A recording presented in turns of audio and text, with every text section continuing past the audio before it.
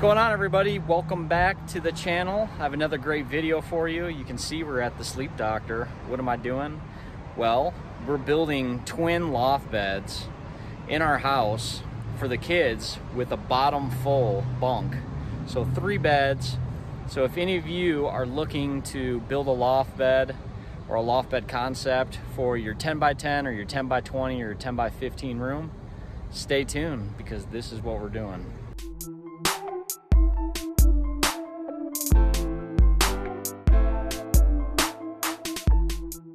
You're checking to see if they're not warped. What's the plan? What are we building?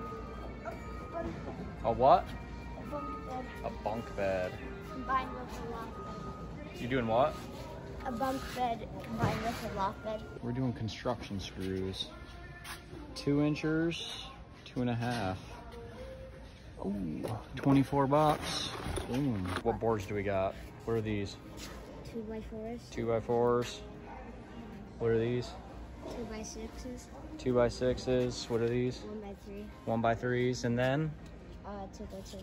2x2 and a bunch of screws. And what are these for? For the chicken coop. For the chicken coop. What do we got to get now? Nothing else. We managed to fit all this wood into this lovely Equinox.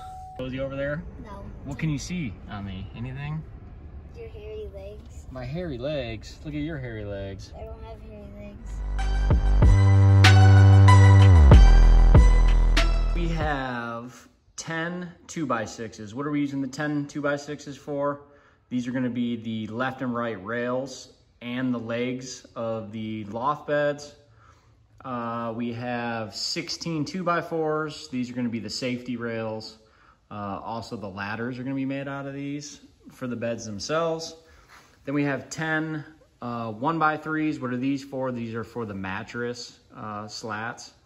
So the mattress can sit on them. And then we have 4 2x2s. The 2x2s are going to be the brace for the slats. Let me know if you have any good experience with this Diablo 12-inch fine finish blade. I'm gonna test it out, but it was 60 bucks, the most I spent on a blade itself. So let's see what this can do. There's this website I found, it's something like collegeloftbeds.com, something like that. I'll include it in the description.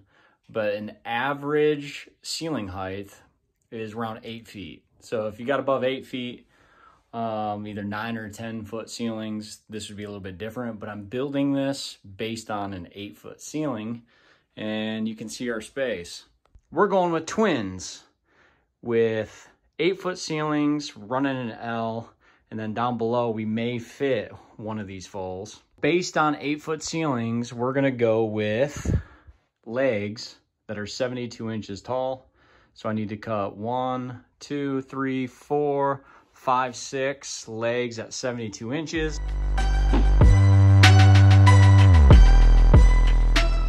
6 legs at 72, 4 rails at 75. So we're gonna screw the rails in. The top of the rail has to be 58.5. So find 50. I know it's 50.5. Move. 58.5. Where is it? I know, where is it? Jackpot.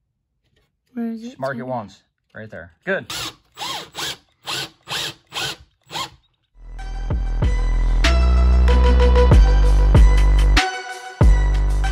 The 2x4s will be the support brackets for the rails and the legs, but also the ladder. So I'm gonna need 16 of these at 44 inches.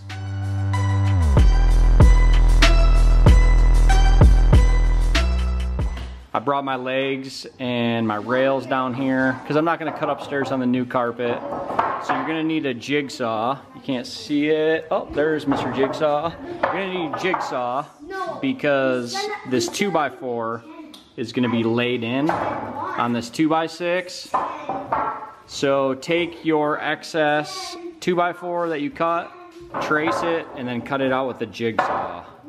The top inlay here's 58.5. Here's 55. So you take 55 divided by 4. That gives you 13 3/4. So here we have 13 3/4, 13 3/4, 13 3/4, and it all matches up with the ladder. So now I'm gonna do that on every single one and cut them out. It's gonna take some time.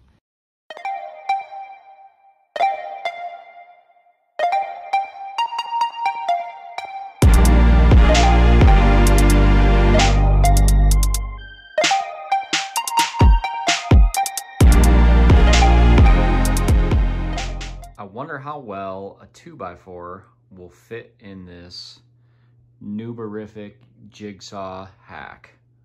Look at that. That is straight, isn't it? Is that level? Let's take a level. Heck no.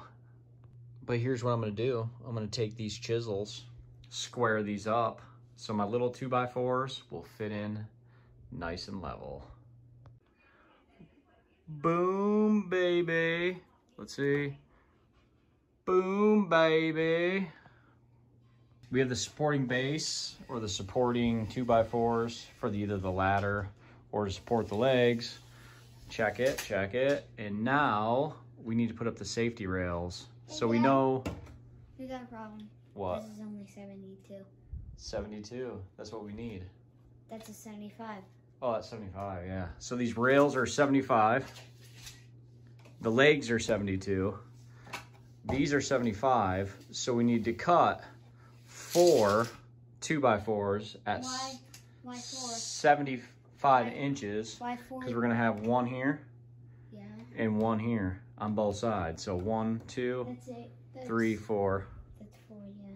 Let's go do it. 4 at 75.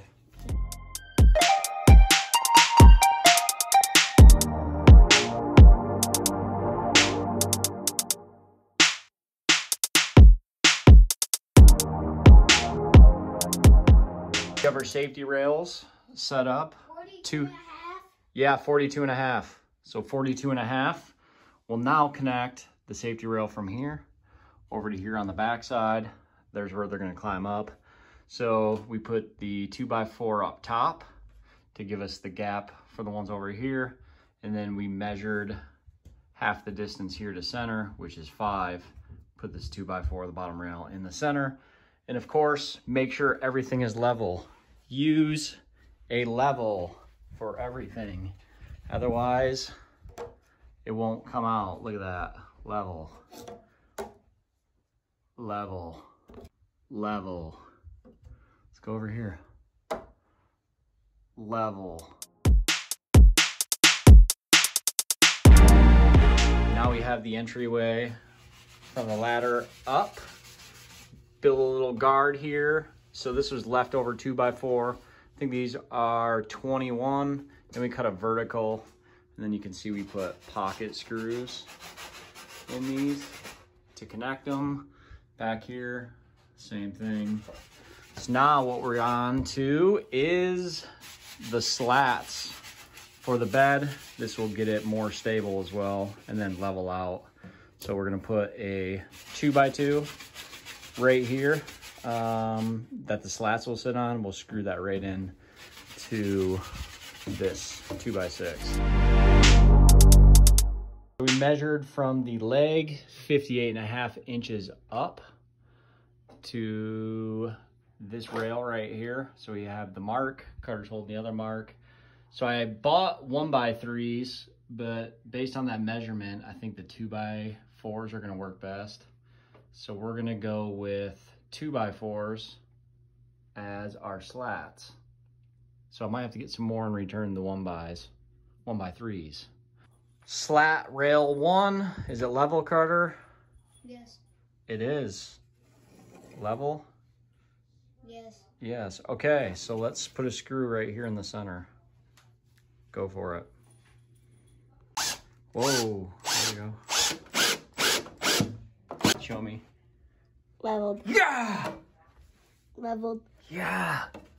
And leveled. Yes! 5. Carter, the distance from this rail to this rail is 37 7/8. What? We're gonna need some of those.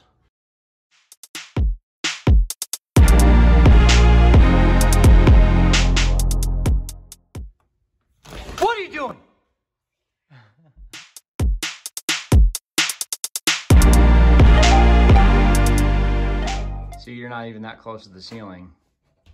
Oh crap, you are. You're pretty high. All right, so we went with the 2x4s. It measured up perfect. You see it's sitting flush. The mattress will sit on this.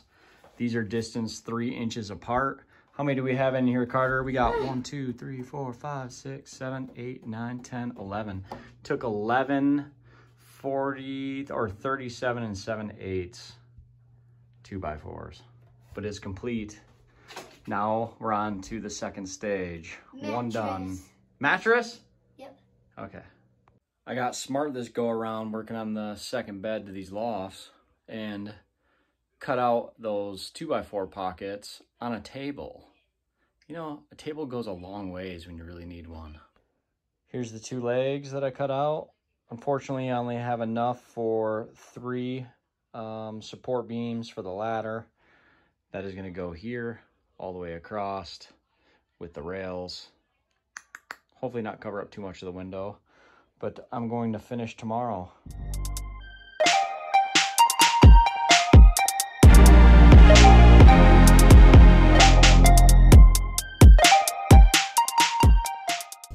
The loft beds are on hold, and this isn't normal. Laura is driving herself to the hospital. I'm not even driving, but we're about to do this. Twins, like twin loft beds. You ready for this? Huh? I'm ready. Ready.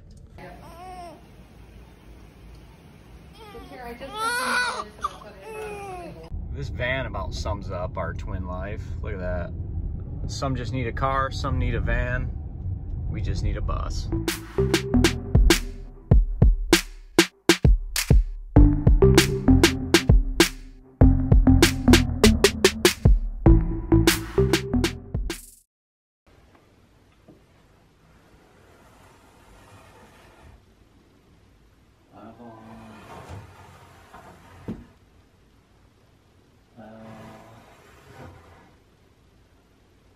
Here's one problem, not a problem, but just make sure you watch out for it. You know, always check, obviously, for everything to be level. Then you want to remeasure your width. So I put up these L brackets to support the loft section here, the bed. You can see we're about 40 inches on this back end. And then on the end towards the windows, I'm 41. The other bed's 41. So I'm off an inch. If you look, the leg is inset, 1.5 inches. Over here, it's not inset, so this has to come over 1.5 inches, so I can put up the L to support this right here, which means this has to go, even though I got it secure, it's got to go over 2.5 inches. Dad, do you know where's Grayson? No. Found him. Where? Right there.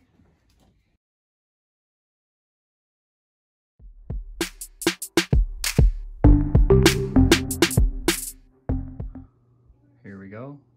I got the rails in.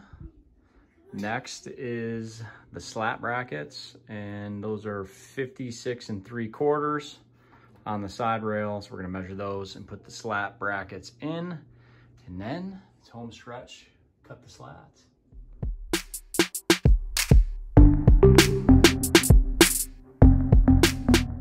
We gotta do 37 7/8, so we're doing the slats. And that's about almost all we have left on this, besides enclosing the end.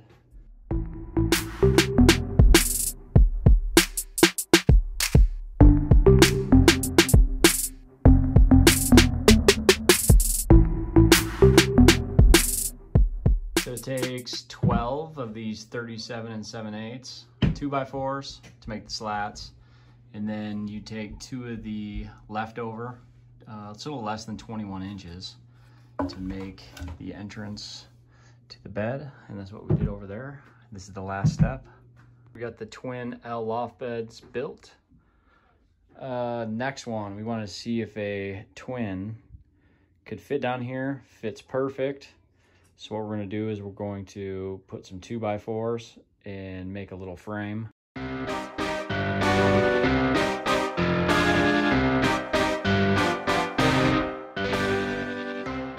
Here's the frame for the full size mattress. So we're not going with the box spring. So we are gonna have to do slats similar to this. The length here is a little bit longer because a full is about 52 inches. So you can see it's extended roughly about 6 inches. So I had to get more wood. But what we're gonna do is we're gonna run 1 2x4 through the center at 26 inches, and then we'll run 12 on each side screwed in. But we're not gonna have the support structure for the slats. We're just gonna screw in from the back of the 2x4.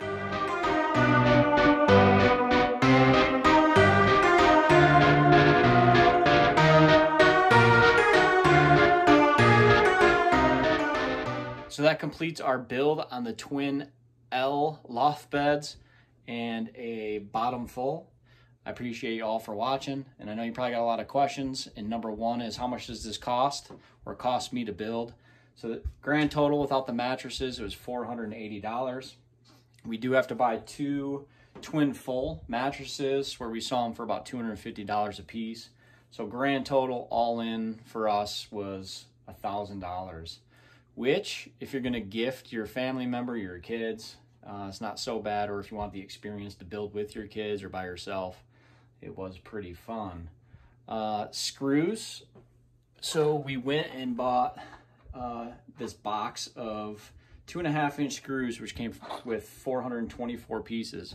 We got 4 screws left in this build, so buy the big box. Don't cheap out, buy the big box. You're gonna need it. I was a little hesitant at first, but you do need it. Some quick tips. So mattresses, this right here is 13.5 inches. If you buy a 12-inch mattress thickness, that ain't gonna work. So look at 8-inch mattresses. So 8-inch is gonna sit about right here, which prevents your kids from rolling off. So that's quick tip number 1. Quick tip number 2, if you are gonna do the full on the bottom, I ran into a little issue. This does not fit a box spring. It only fits the mattress. And the reason for that is, if you look up top on this full, you have the additional 4 inches because this 2x6, it's inset. Now down here, you don't have that luxury because it stops right here. You could have notched it out, but it does fit the mattress perfectly. So no box spring, just something to remember. So if you do buy a box spring, it ain't gonna fit unless you change it up. Tip number 3, when you are notching your ladder out inset on this 2x6, make sure you use a table. This first set over here, I did it standing up and some of my cuts were uneven and I had to chisel it out. Big pain. Don't do that.